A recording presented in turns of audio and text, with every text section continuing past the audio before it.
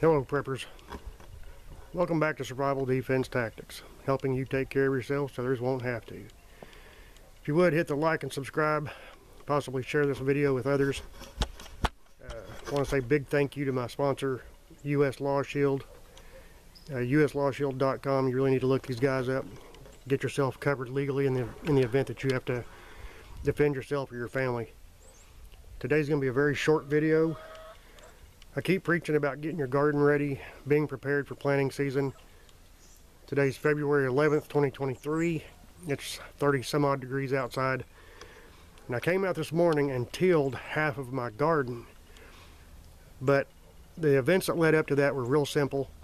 As much as I preach about having your garden ready, I finally did something to really enrich the soil. We don't have a problem, we've never had a problem growing a garden here in our backyard. But by enriching the soil, you just make it better. There's no way to really describe what you're doing. You're feeding the soil, which is going to make your vegetables grow like crazy. So, getting the story started, I've got a good friend. He prefers me not to say his name. But from the fall and throughout the winter, he's been bringing me horse manure by the tote load. And by tote, I'm referring to these. The same exact thing that I made my tea tank out of, which, as you can see, let me just turn around here. There's my tea tank right there. And then we've got two more totes that we linked together as basically a water source, a miniature water tower, just for the garden. Of course, rainwater, you know, we can fill that thing up with a tanker trailer that we have from the well. We can add water to it however we want to do it. But if you can imagine taking one of those totes and cutting the top off of it, just the very top of it, and fill that full of horse manure. In liquid capacity, those are 275 gallons of liquid capacity. So cut the top off, fill it plumb full of horse manure. He brought me 12 of those containers full of horse manure, and we dumped it in the garden. I've spent pretty days out here trying to rake it out, spread it all out, get it all about the same thickness as far as I could. Then throughout the fall and the winter, and here we are, very late winter, very early spring, I take the chickens' manure from their bedding and all, and then the rabbits' manure out of the rabbit cages, and I've been throwing it out here all winter long too. And of course there's RJ, he wants to be in the spotlight, and he probably will be here in a minute. But I've been throwing it out in the garden in various places, kicking it around, taking a rake, spreading it out. And then this morning, like I said, I tilled about half the garden. Now I only did this to show you what preparing your soil throughout the winter does for you. So I'm going to walk out here, and of course the chickens are free roam. They get pretty much the run of the place. So dogs don't mess with them. And as you can see, they're out here right now pecking and scratching and trying to find bugs and worms and whatever they can manage to scrounge up. This is excellent for them because it's another source of protein for them and plenty of exercise. They do basically whatever they want. There's RJ, my crazy rooster. But here's where I've tilled, and you can see how dark the soil is. And of course, like I say, the chickens are already out here scratching it up. They're aerating the soil. They're getting worms, grubs, wherever they can get their little beaks on.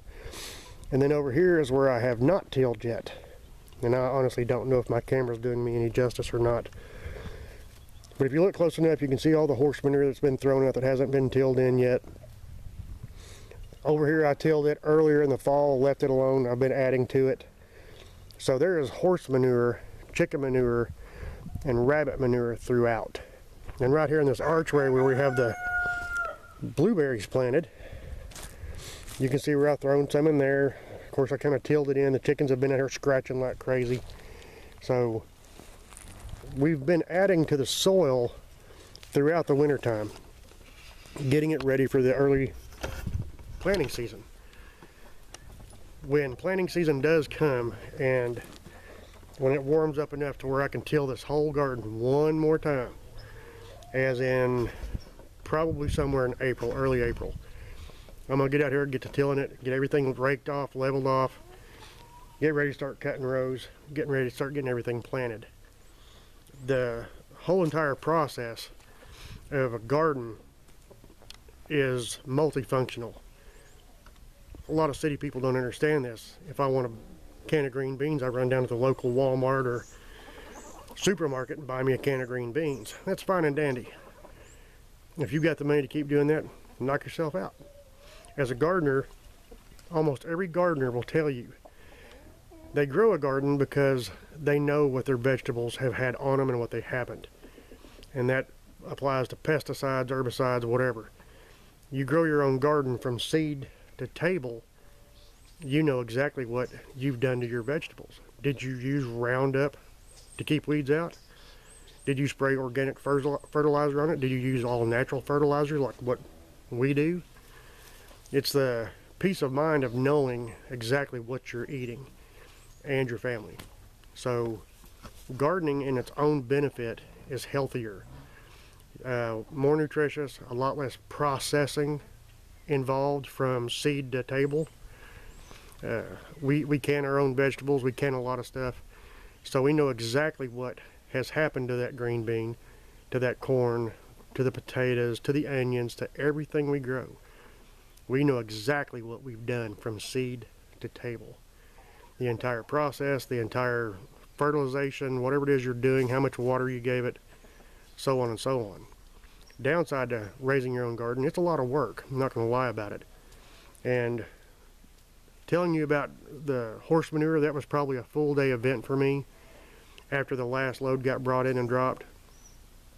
Other than that, once a week I clean out the chicken coop, the rabbit pens, I get all the manure and the bedding I can, bring it out here, throw it in the garden once a week. Takes me 10 minutes. Even on days when it is just nasty, nasty, bitter cold. It doesn't take much time. If you've got time to clean out the chicken coop and throw their bedding and manure in a bucket, you probably have time to throw that bucket out in the garden and just kind of kick it around, go back in and warm up. Gardening has so many benefits for doing it yourself.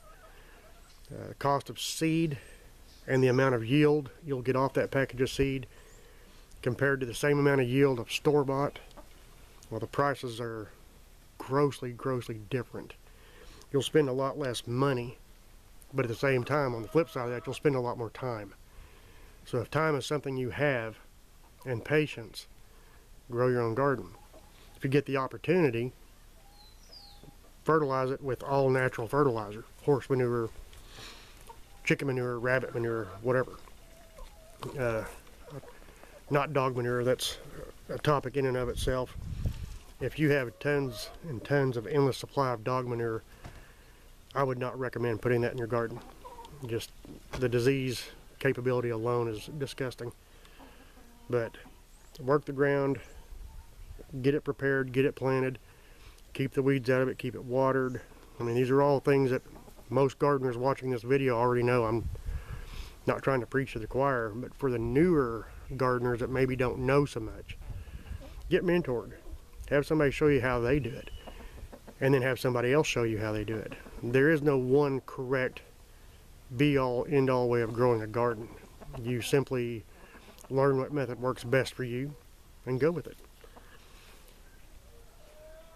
Keep your garden watered, keeping the weeds out. That's two of the biggest things you can do for it. Of course, here we are in southwest Oklahoma. We are known for our droughts. We're known for our ice storms. This video is actually late. I was wanting to make this video about a month ago, but we had to wait on Mother Nature to stop giving us ice storms and high winds.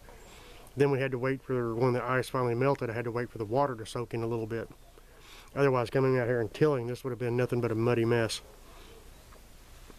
So in short, try to keep your gardens ready to go during the winter months when you're not gardening. That doesn't mean you're not doing anything for the garden. It just means you're not growing in the garden. You can still be adding nutrients to the soil by adding manure and so forth, and you can keep it ready for next year's season. When you grow, you'll be ready to plant and get busy. As always, thanks for listening. Stay safe. God bless.